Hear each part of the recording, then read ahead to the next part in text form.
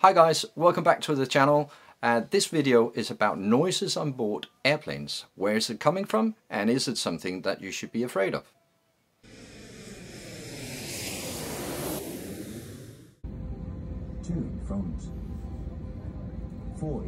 So we start our little movie with the cabin crew doing their safety demonstration in the background, and the airplane is being towed by a pushback truck. So the first thing we're going to listen to in this video is what it sounds like when a jet engine is being started up. So I would like you to listen for a deep tone. In case of a sudden loss of cabin pressure, oxygen masks will appear automatically from above. Pull the mask toward you. There you go, that deep tone just indicates that the engine is being started up. And now perhaps something interesting, you can start seeing that the airplane starts moving backwards. And I can tell you that most airplanes don't have a gear, a reverse gear, so this is something that the pushback truck is helping us with. And the whole idea with the pushback team is that they will observe for hazards around the airplane, they will communicate to the pilots if they see anything out of the extraordinary, and they're just there to help that everything is looking clear and fine when the pilot starts up the engines. So while we're starting up the engines here, there's a lot of systems that will be powering up in the background, and one of them is the hydraulic system, and you will be able to hear the hydraulics powering up in just a few seconds. Loss of cabin pressure, oxygen masks will appear automatically from above you. In such case, remove your face mask and place the yellow oxygen mask over your nose and mouth. So those sharp consecutive tones, that was just the hydraulic pressure just building up. So now you can hear a second deep tone, and that's just indicating that the second engine is being started up. Now, unlike in a car, the starting of the engine just takes a little bit longer, so it usually takes maybe about 45 to 60 seconds to start up an engine. Now it really depends on the airplane type, and some airplanes can also start up two engines at the same time, but the normal thing is that pilots will start up one engine at a time.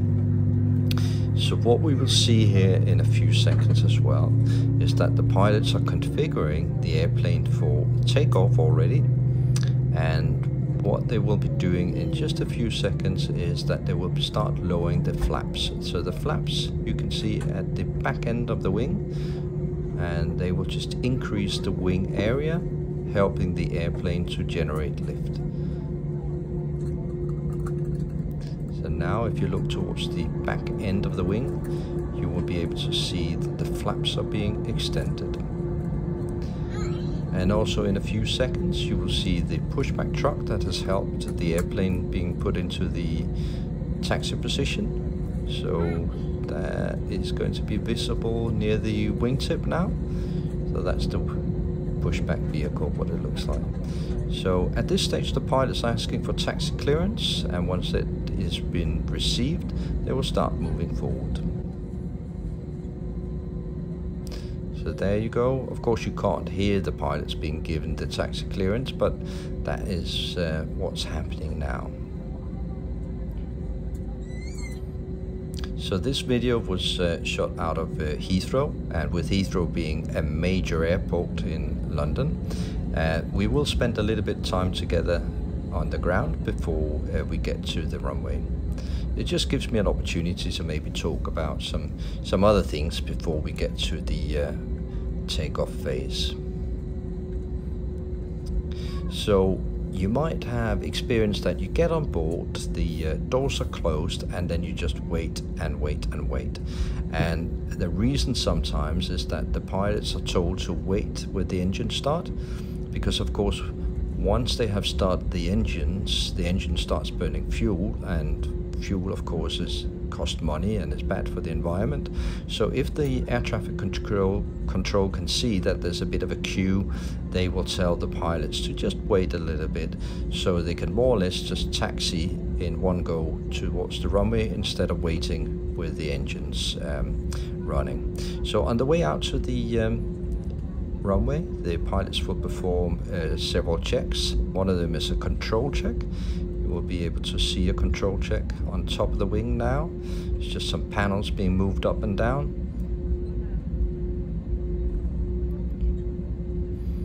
So that's what a control check looks like. Another interesting information perhaps is that when the engines are started up and the pilots put the engine generator online, you may sometimes just see a little bit of a flickering of the fasten seatbelt signs, and sometimes the public announcement system is being interrupted, and all that is just a power transfer. So you could see there was another flight control check. And something interesting here as we do the turn, try and see if you can spot the Concorde.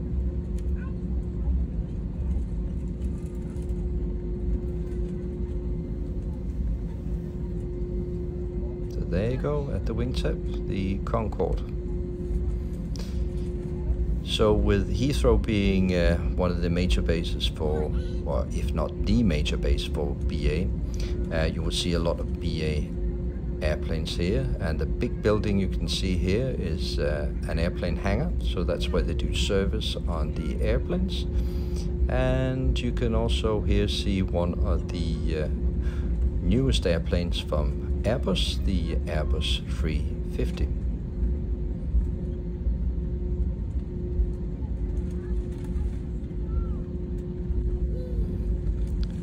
Another thing I just want to make you aware of is that we're just approaching a training area here for the firemen, and you will actually be able to see one of the aircraft that they do training on, firefighting training. So that's the green airplane you can see in the background here, and sometimes if there is a training going on, then you would actually be able to see fire and flames from airplanes looking like this. So it's nothing to do with an airplane that has had an accident. This is just a training platform for the firemen. So when the pilots are approaching the runway, they will give a command to the cabin crew, just advising them to be ready for takeoff.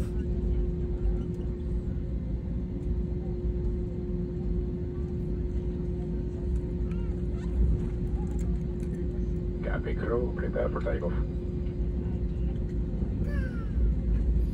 So this is what that sounds like, and that's just an indication to the cabin crew that the pilots are approaching the runway, and that the takeoff will happen briefly. So at this stage the pilots are just doing a final check of all the instruments before they enter the runway, and what we're going to hear as well is that they will do a brief engine check before they actually advance the engines to takeoff power. So an engine check is where the pilots advance the power to, let's say, 40%, and then they will just check that everything sounds and looks normal before they advance the power. So this is what we're going to hear in a sec when the pilots get the clearance for takeoff.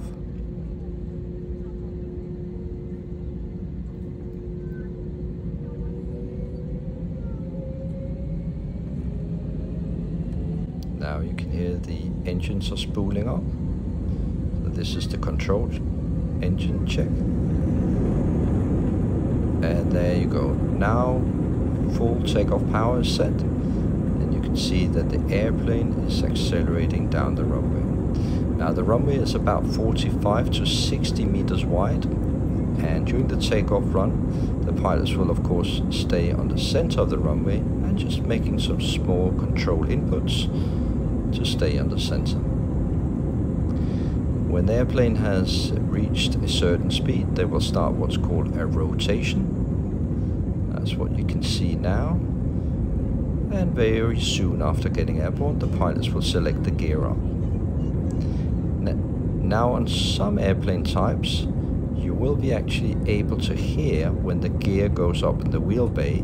It sounds like a little bit of a bump, and sometimes you can actually also feel that the wheels are going up in the wheel bay.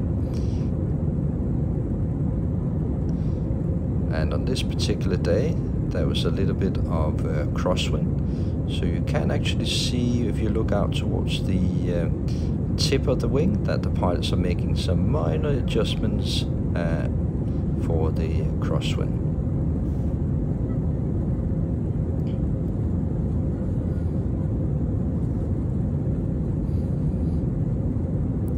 Next thing we're going to see is the flaps being retracted and the pilots being given a turn towards the right direction, because what happened this day was that we started in the opposite direction of the destination, which is quite normal. Sometimes you will always start in a headwind, so if you start off in the wrong direction, then the pilots will of course be looking at going in a direct line as soon as possible.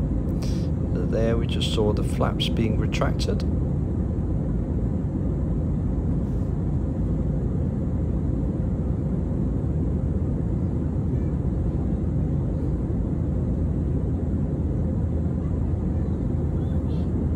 And it's quite normal when you approach a little cloud layer that there will be some very, very light turbulence, and you can see in just a few seconds that the wing is just jumping a little bit up and down. That is just due to going through a little bit of a layer where there's a few clouds. That's completely normal. Now the pilots are being given another turn, and very soon we're going to see the airplane going into clouds.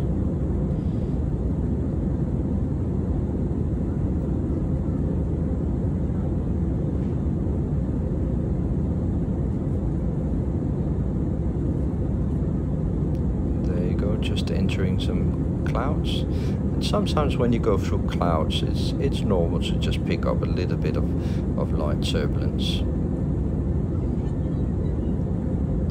Actually, something cool to see here, you can actually see in the clouds that the airplane is being reflected, and there you go, already out of the clouds. Little interesting thing now, if you look at the wing, the wing has changed a little bit in color, and that's just due to the temperatures when it was passing through the clouds.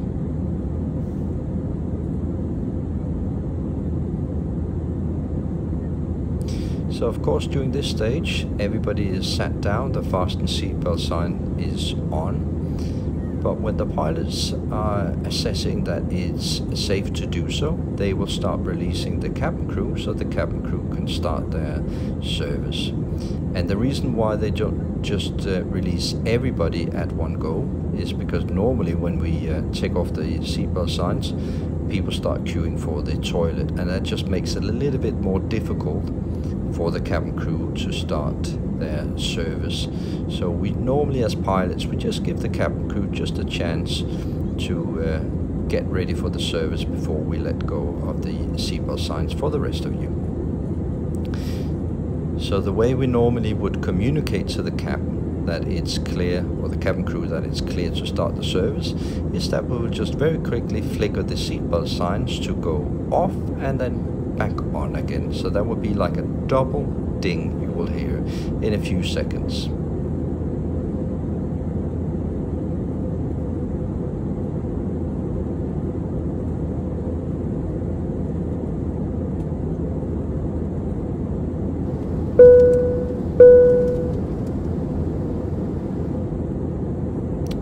So that signal, that was just the pilot signaling to the cabin crew that it's safe to do their service.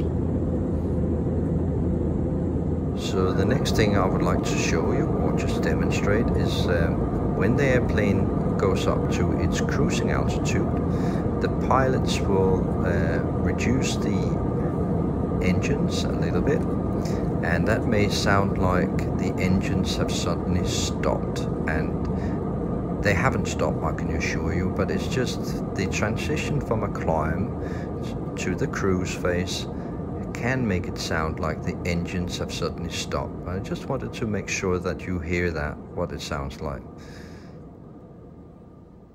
We will shortly land. So we made a little bit of a fast forward. At this stage you can hear in the background that the cabin crew are doing the announcements, and this is just the stage where the cabin crew will be preparing the cabin for landing. So just as you saw them for takeoff, where they will be going through the cabin checking various things, they will be doing a check before landing that everything is as it should be. Now pilots will typically start the descent, so leaving the cruising altitude, about 30 minutes to landing. So just as I did for the takeoff, I thought it would be useful to just make a few comments on what's happening during the landing stage. So now we jumped a little bit forward again. You can see the airplane is now closer to the ground.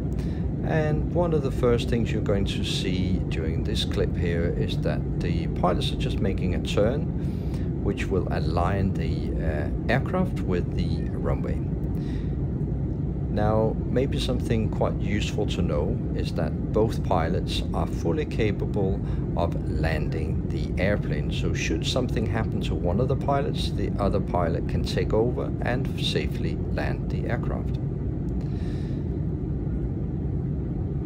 But here we will see in a few seconds that the pilots are making a correction to align the aircraft with the runway.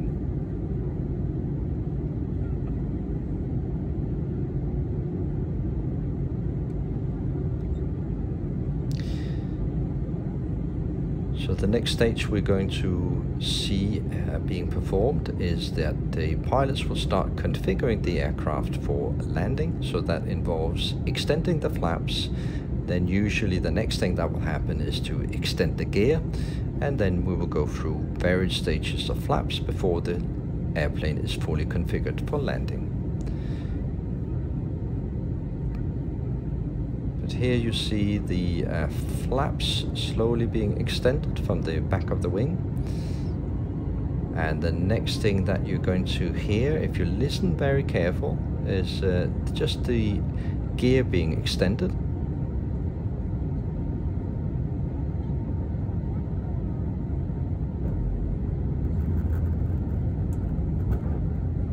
So that little bump there was just the gear being lowered. And because now the gear is fully extended, there will also naturally be a lot more wind noise around the airplane, and that is something that you can hear actually on most types of plane. The next thing that will happen is that the pilots will select another stage of flaps.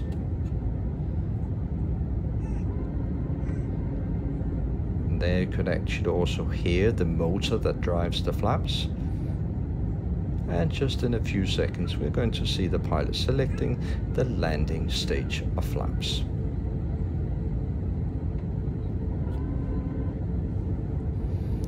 Now, one thing that I would like to just explain is that there could be various reasons why the pilots are considering it's safer to start a climb again than to land. One of the things could be traffic, it could be weather related, or it could also be technical related. But the maneuver that the pilots are going to perform, if it's safer to not to land, is what's called a go-around. So during the go-around, what the pilots are doing is that they're configuring the airplane for a climb instead of a landing. Now, that involves switching a lot of different things, and the pilots will not have as a priority to talk to the cabin. So that's why the cabin crew, in the case of a go-around, will make an announcement on behalf of the pilots, and when we have a suitable time and everything is again configured for climb, we may have time to just give a brief announcement saying, well, we will be coming around for another landing, or we will be landing at somewhere else.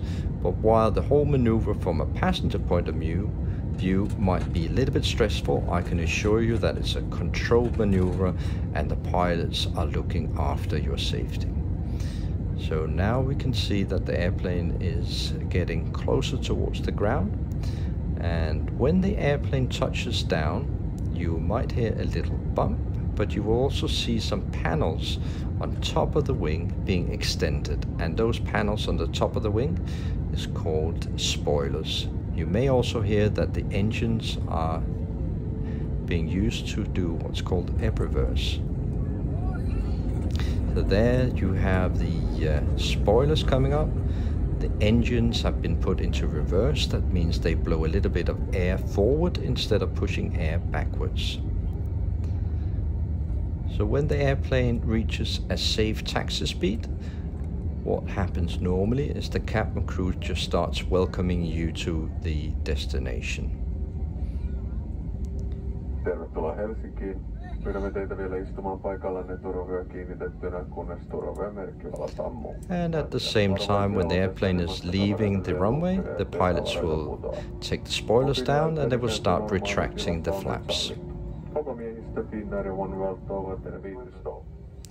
So just as for when we saw the airplane taxiing out of Heathrow, again at big airports there could be quite a long time for taxiing,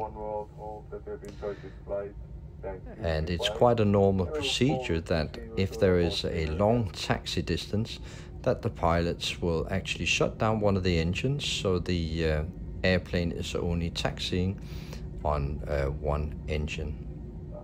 So it depends a little bit from operator to operator, but some operators will allow you at this stage to actually turn on your mobile phones. Thank you for your understanding. So if you listen very careful here in a few seconds, what the pilots are going to do is they're actually going to shut down one engine. And if you listen very careful, you might be able to just hear what that sounds like.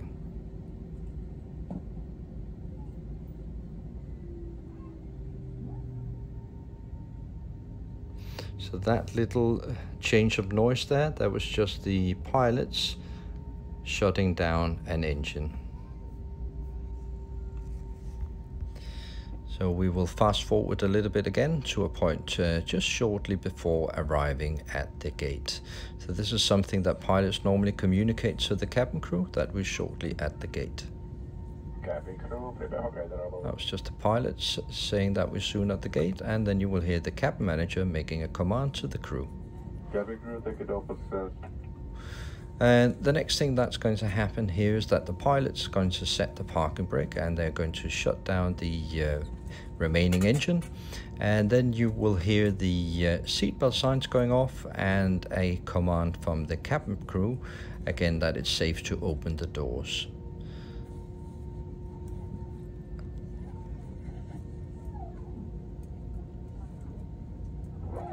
So there you go, engines are being shut down, seatbelt signs,